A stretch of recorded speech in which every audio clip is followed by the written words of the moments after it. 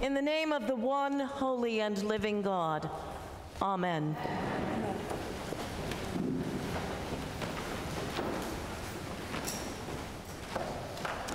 You are my 7th interim, lucky number 7.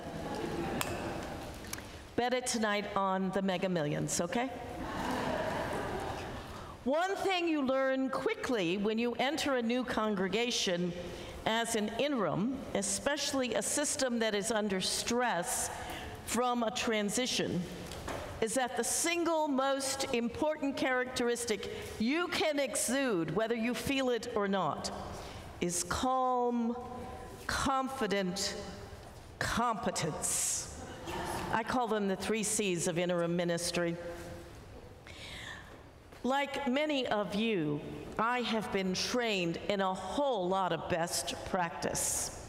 And if my collection of 3-ringed binders is any indication, then each and every year, all 35 of them of ordained ministry, has been filled with continuing education, full of big, fat 3-ring binders that wants me, and consequently all of you, to shine with the light of being the best congregation ever.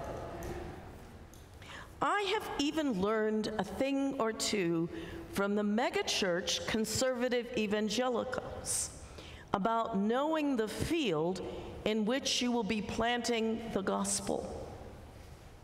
They rely hugely on marketing data and demographics. And while I clearly understand they will not save us, what I do know is it can prevent a lot of wasted time, a lot of wasted ministry efforts, and a whole lot of frustration.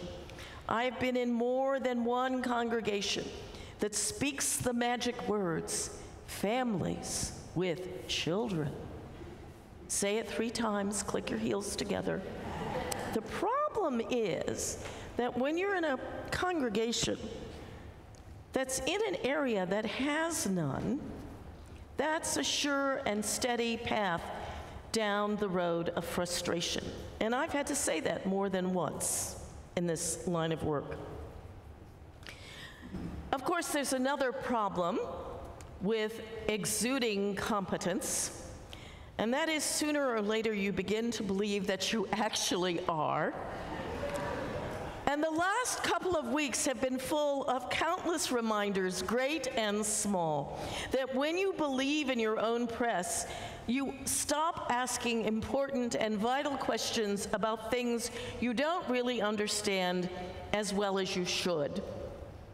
And most importantly, you start to lose your sense of wonder.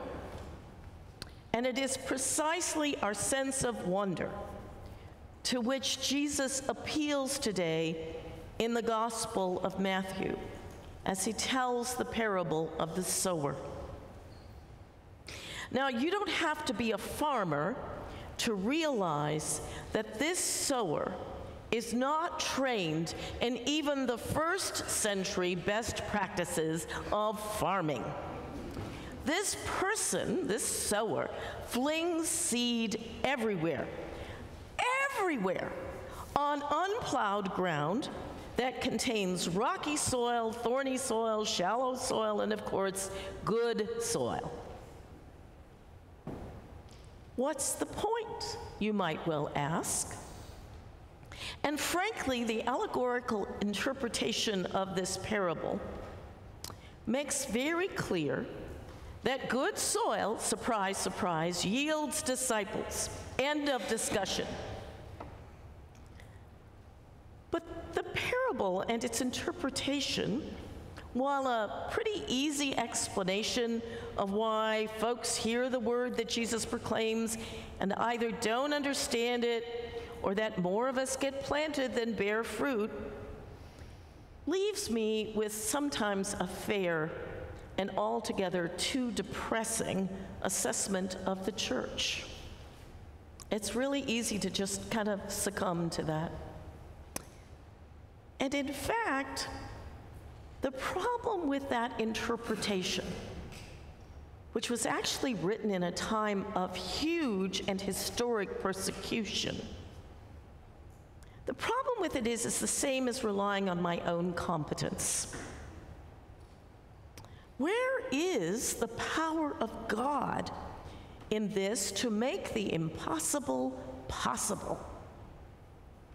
Where is an understanding of the Holy Spirit that creates in even the most hardened hearts and lives the soil that allows the word and work of God to grow? Because as a person who has served church a long time, that is the scenario I see more often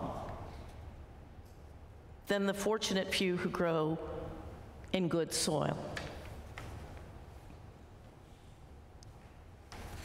When did spreading the gospel of God's love become constrained or defined by my limits or someone else's? And there's another more problematic assumption in the interpretation of this scripture, and that has to do with this whole business of scarcity. We don't have enough disciples because the seed that is the gospel didn't land in a good place. I guess we'll go home now. There are 1,000 excuses, all culminating in another set of what I call the 7 last words of the church. Now, I know you've heard that those are, we have always done it that way. But I have a new set. If I don't do it, who will? That's equally deadly, because it assumes a belief that we will never have enough or be enough. And I don't believe that's the God we serve. So, how do we deal with this parable? One writer I saw this week said, Jesus and his teachings are not a helpful additive like protein powder in a fruit smoothie. I love that. I just had to say it to you because it's so wonderful. But in fact, the resurrection of Jesus is God's cosmic solution to our central problem, which is also cosmic in scope. In Jesus, God breaks through the power of everything and anything that separates us from God, and especially those biggies, sin and death. To be in Christ Jesus is always and everywhere to be in someone greater than oneself. This is what in love and out of love God does for us. This is why the sower follows no first-century Palestinian farmer's best practices and just throws seed everywhere and abundantly. And regardless of where the seed falls, there is an abundance of grain. Regardless of our hardened, thorny, shallow selves, God makes incredibly faithful disciples out of us.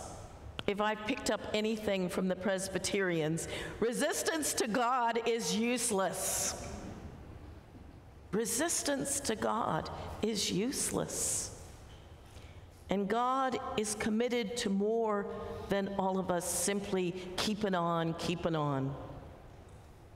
Everywhere and every person is a place of God's care and vision for a plentiful harvest.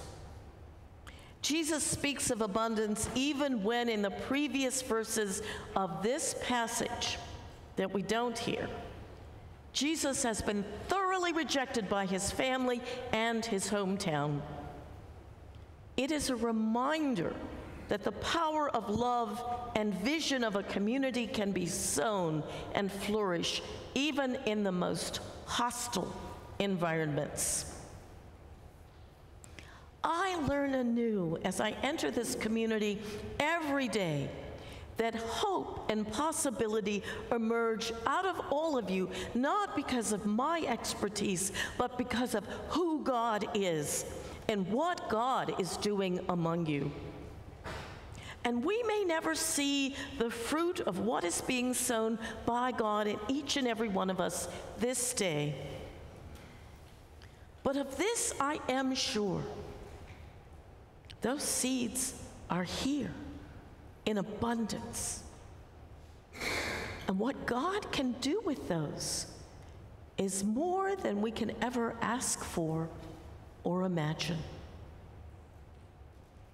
Amen.